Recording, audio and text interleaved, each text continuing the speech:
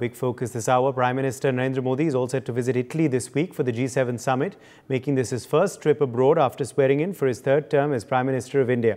The summit will be held from the 13th of June to the 15th of June in a luxury resort in Apulia in Italy, where leaders like US President Joe Biden, French President Emmanuel Macron and Canadian Prime Minister Justin Trudeau will all be in attendance. Ukrainian President Vladimir Zelensky is also scheduled to join a session about the ongoing war in Ukraine. PM Modi is likely to leave for Italy on the 13th of June and return on the 15th of June. He will be joined by top Indian officials including External Affairs Minister S. Jaishankar and National Security Advisor Ajit Doval. The PM is expected to meet with the Italian PM and the G7 grouping on this trip. The summit will be focusing on global stability, the Ukraine war, as well as the conflict in Gaza. Italy, the current chair of the G7, has also invited leaders from various developing countries and international organizations to the summit. Joining us at this point to discuss this big story is Mahesh Sachdev, former diplomat. We also have Robinder Sachdev, international affairs expert, with us. Joyita Basu, editor of the Sunday Guardian, is joining us live. Associate Professor Saurabh is also with us on the broadcast. Let me bring you in here first, Ambassador Sachdev. On what do you believe will be the agenda of the Prime Minister when he touches down in Italy for this very, very crucial summit?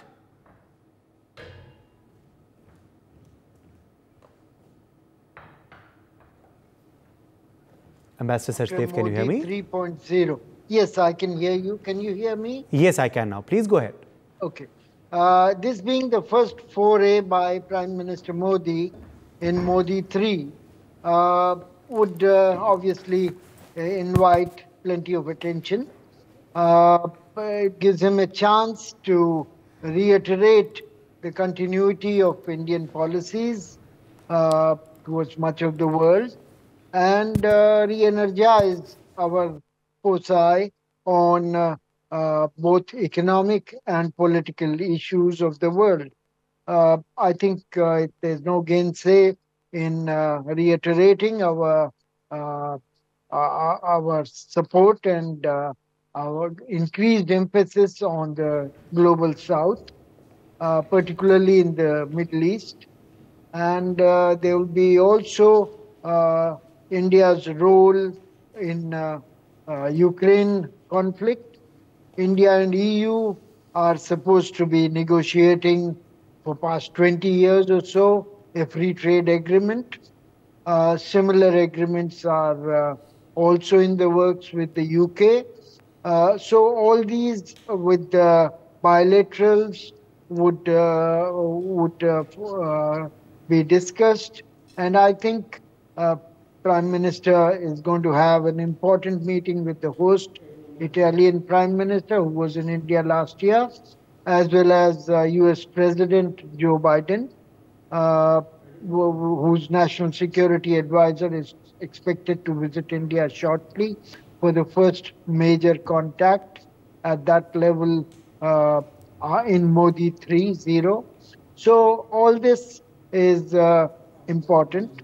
And I think India's role, this being 11th time that G7 has invited India at the summit, and 5th time Prime Minister Modi personally has been there, shows that growing acceptance of India in this G7 format. Yes, indeed. Let me also, in fact, take that across to Robinder Sachdev. Robinder, what all will be, discussed during the summit? What is likely to be the summit's theme this year round? And also, of course, Italy has taken a good step by making the summit more representative by inviting heads of state of developing nations and also organizations to the summit. Thank you so much, Uday. A pleasure to be with you. Yeah, absolutely. I mean, a couple of big picture things. Firstly, fresh off his third victory as the Prime Minister of India, Modi ji will have the chance to reiterate and, again, hard sell the attractiveness of India as an economic destination, right? Remember that G7 is primarily supposed to be an economic grouping, though it's kind of now, segueing into political and geosecurity, etc. But the key theme, I think, from the Prime Minister's point would be to kind of, again, persuade, convince, cajole, sell India, as a growing, rising destination with one of the, if not the best, but one of the best economic prospects over the next 5 years in a world which is marked hugely by chaos and uncertainty. There is kind of uncertainty in Europe, the elections out there, China, and multiple things, right? So India is a very calm, soothing, and attractive destination. I think that's the one big, flag that Prime Minister would carry. Now, that said, there would be, of course, bilaterals, depends with what all leaders, but I think probably we are expecting with President Biden also. I would guess, I'm not so sure or it's not known as of now yet, but there could be with Biden also, with Georgia Meloni also, and who knows with whichever other leaders. The point is, I think, India will come under immense pressure also, because the key theme of this summit is Ukraine and more sanctions on Russia, right? So there will be more pressure again on India with regards to sanctions and, curtailing India's trade and business with Russia. So that would continue to be a pressure point, I think, absolutely. Other than that, so that's with respect to India, because the G7 are saying that to all the countries, cut down, including to China, that cut down your business and trade with Russia, and there are more sanctions coming up if you do not. So that will remain, I think. The key focus of the summit, again, back is Ukraine. They're looking to figure out, an economic package for Ukraine, security deals with Ukraine, bilateral ones, not the NATO, but bilateral. Each country is doing a deal with Ukraine. I think around 15 countries have already done. And I think yesterday or today, Biden has also signed, or the US is also signing a bilateral deal with Ukraine. That brings to, I think, around 17 the number of countries out of NATO's 28, 29, whatever, with whom there is a bilateral defense and security mechanism being put in place. And that is being put in place because, one, NATO on the whole is not moving on it, because NATO includes America. And there is also, remember, one key thing is happening. Biden and NATO are all trying to Trump-proof the future, right? So if Trump, comes to power in the US in November elections, he's already said he may, take whatever stance. So the Biden administration is racing, and NATO countries are racing to strike up one-on-one bilateral deals with Ukraine, so that whosoever, even if Trump comes and he says NATO won't do it, but these countries bilaterally are helping Ukraine, both in terms of defense as well as in terms of economy. In terms of defense, the US has, the deal they're signing is a 10-year deal, which will provide training to Ukrainian military. It will look into, not only look into, it will get into production of weapons and armaments in Ukraine, etc. So that's all out there. The one thing that, again, with respect to Ukraine, and you mentioned in your opening that the Prime Minister is back on the 15th, I'm actually I was pretty much looking forward to see, and I don't think it's happening. You see, immediately the day after 15th is a peace conference for Ukraine being held in Switzerland, to which, again, the US and the West has been persuading as many countries to attend as can be possible. And I think there must be, again, pressure on India to attend that meeting. But I think probably India is not attending. So that would be a little interesting thing for us to see also. Okay, Joyita Basu, come in here on what you're expecting from this summit, Prime Minister's attendance there, the themes which will be on the table during the actual summit meetings, and also which key bilaterals are you keeping a close eye on, Joyita, in Italy? Thank you, Uday. First of all, while Ukraine may be the focus of G7 summit that is starting in Italy from tomorrow, definitely not. Ukraine is not on India's agenda. The G7 countries, it may be on about Ukraine, but for India it is not. From whatever reports I am getting, India will be talking about artificial intelligence, ethical use of AI. India will be talking. This is going to, for India, it is going to be a continuation of what India hosted in New Delhi, the G20 summit. India will come across as a bridge builder between the global south and the global north. India will be talking about, Africa, will be talking about a larger picture, and definitely not focusing on Ukraine beyond the fact that there should be a cessation of hostilities, which India's stand has been throughout. And I don't think even the European countries and the G7 countries wanted that they would be able to make India change its policy, specifically when it comes to business, whatever oil that India has been buying or not. So you see, so I don't think that pressure is going to work, number one. But yes, India, when you're looking at the summit, it's an economic summit, and it is obviously, frankly, let's not forget one thing. When you look at the leaders who are attending the G7, I mean, where is Emmanuel Macron now? He's unlikely to win the next election. Except for Giorgia Meloni, there is no G7 leader who can say with confidence that yes, I am very sure-footed when it comes to the political situation in my country. Most of them, to say it colloquially, are basically about to lose all their elections. So what importance do these world leaders have or hold in terms of bringing peace, or rather sanctioning Russia? You see, I mean, Mr. Biden cannot even, I mean, the way he is definitely not even in his senses most of the time. And if an election is held in the US, a fair election, if the Democrats do not rig the elections, there is a huge chance that Mr. Trump will win the election. So the whole point is that what legitimacy have these leaders have?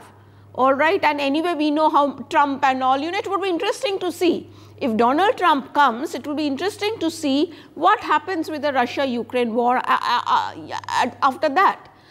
So frankly, this whole focus on Ukraine is basically, and one of the reasons, let's not forget one thing, one of the reasons why they are in so much political trouble in their own countries is because of the recession they have, because of the economic hardships that they have imposed on their people, because of this, because of their Ukraine cause, because of the reason, because they want to sideline Russia and destroy Putin and destroy Russia, etc.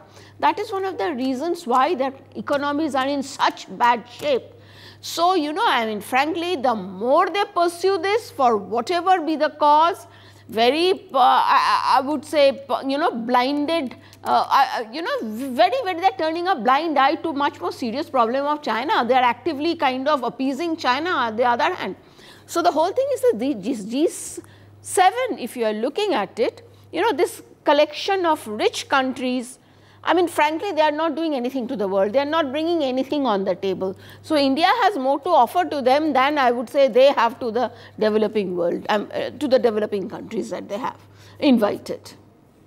Yes. Okay. Let me, in fact, also take that straight across to Saurabh as well, who's live with us. Saurabh, this is, of course, being looked at very, very closely, as it's the first foreign visit by Prime Minister Modi after taking charge in his third avatar as PM of the country. It's, of course, a chance for the Prime Minister to meet once again the heads of state in Italy. What do you believe will be top of our agenda there? Yes, thank you. The question that what India is going to do, that is very, very important at this stage at this 8 meeting.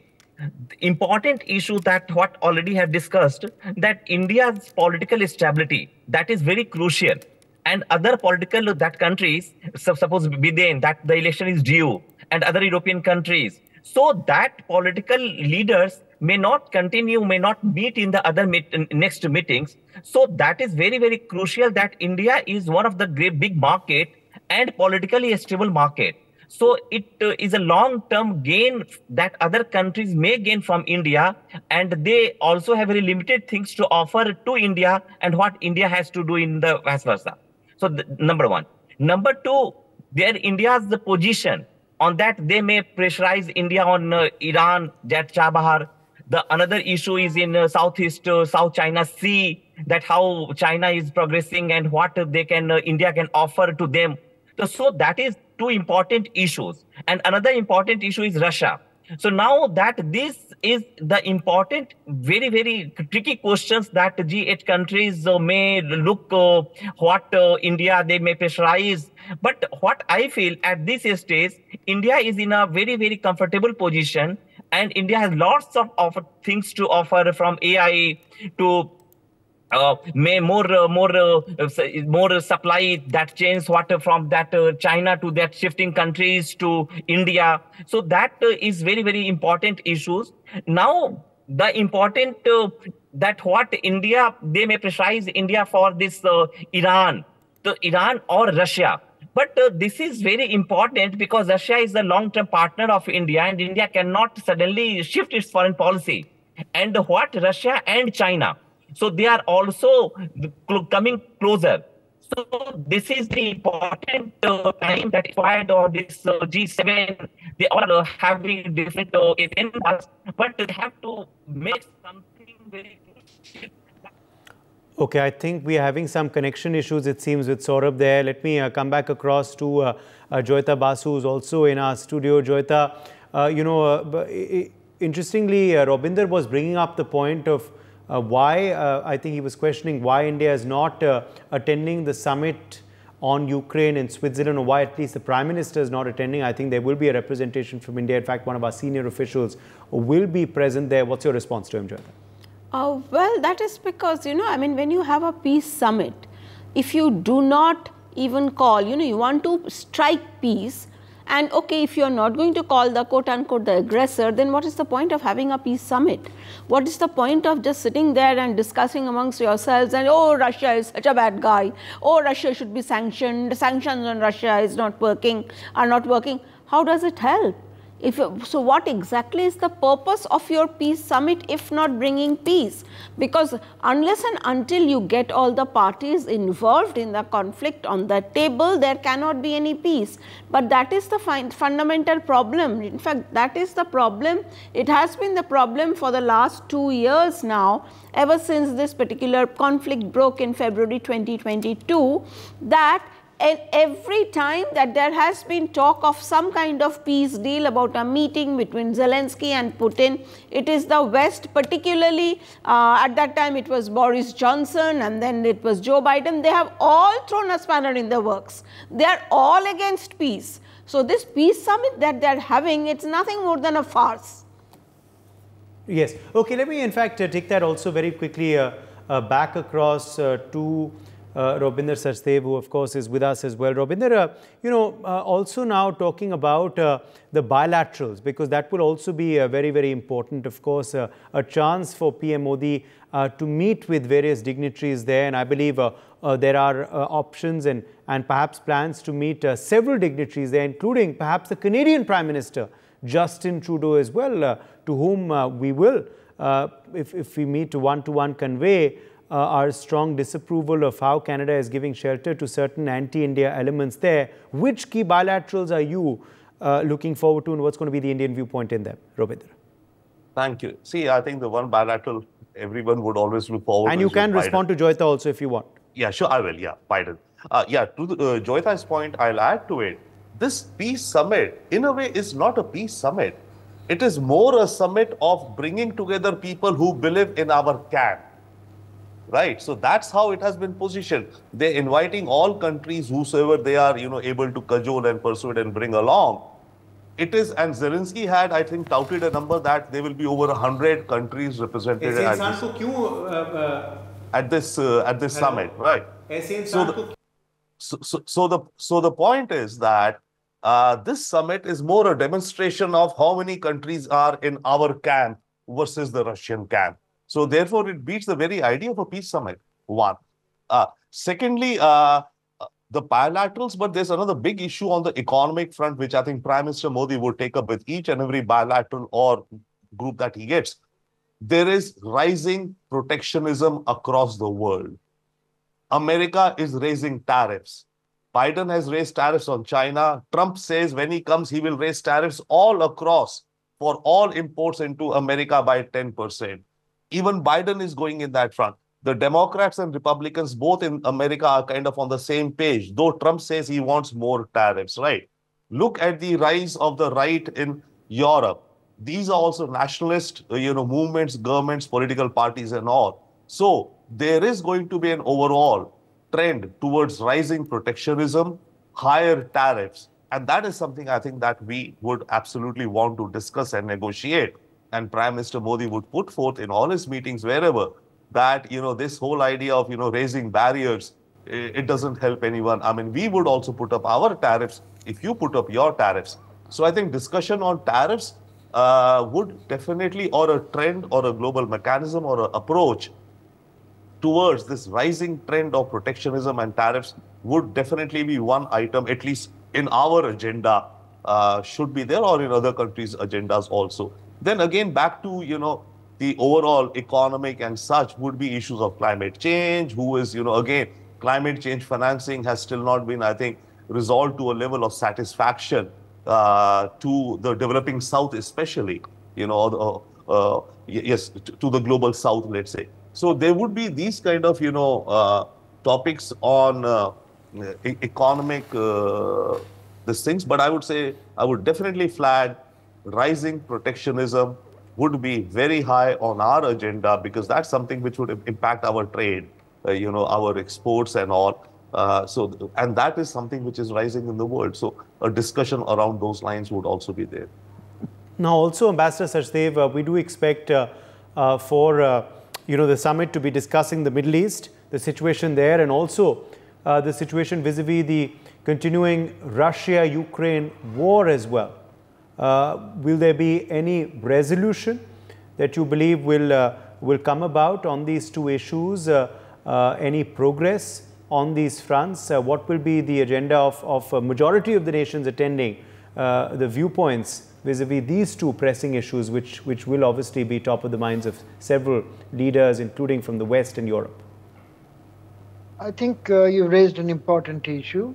G7 summit normally issues a declaration, and the declaration is for the 7 countries plus European Union, which without countries which are special invitees such as India and 11 others being participants to it. So G7 is going to have a declaration, I imagine, but it's not to which India is going to be necessarily a party. We are there as special invitees, and we do not have this mandate to sign G7. Of course, as you know, we are the 5th largest economy in the world, and we deserve to be in G7, but that's a different political issue. Secondly, in terms of Middle East and Ukraine war, our situation, our position is quite, it has a degree of overlap with G7 position, but at the same time, there are major differences. We do not, as other panelists have also mentioned, we do not subscribe to the peace conference formula. We may take part in it, but it will be more like an observer than full participant, I imagine. We have important ties with Russia, which is part of our strategic autonomy, and we're not going to give it up just to curry favor with G7. Similarly, on Middle East, we have very important stakes. It's a very large trading partner to the tune of $200 billion. With India, we depend on Gulf for majority of our oil imports. We have 9 million Indian expatriates living there, and there are important security and other ties with Israel. So all these make us an important interlocutor, a participant in what is going on, and an affected party. We are probably the strongest naval contingent in Western Indian Ocean, in Gulf of Aden and Red Sea area. And we have been doing our bit for keeping peace in the troubled waters off Yemeni coast. So that is an important contribution. We also have stakes vis-a-vis India-Europe Economic Corridor, which is currently moribund, but the war, once it ends, might see changes. Chabahar Port, again, is an alternative to north-south transit corridor. I should also add here that much below the surface, a deal is being worked out as a grand bargain between Saudi Arabia and United States, which would see Saudi Arabia's security being guaranteed, nuclear power being provided, is recognition between Israel and Saudi Arabia, and all sort of possibilities, advanced weapons from United States, security guarantees, etc., etc. And I think the bilateral between Mr. Modi and Joe Biden would probably have this figured. The visit of US NSA next week to India might have something to do with this as a major talking point, because it will be affecting us. Saudi Arabia is an important partner for us, and so is Israel. And United States remains the top interlocutor vis-a-vis us. So this may be a very important point. Right. For more such videos, subscribe to the NewsX YouTube channel, hit the bell icon.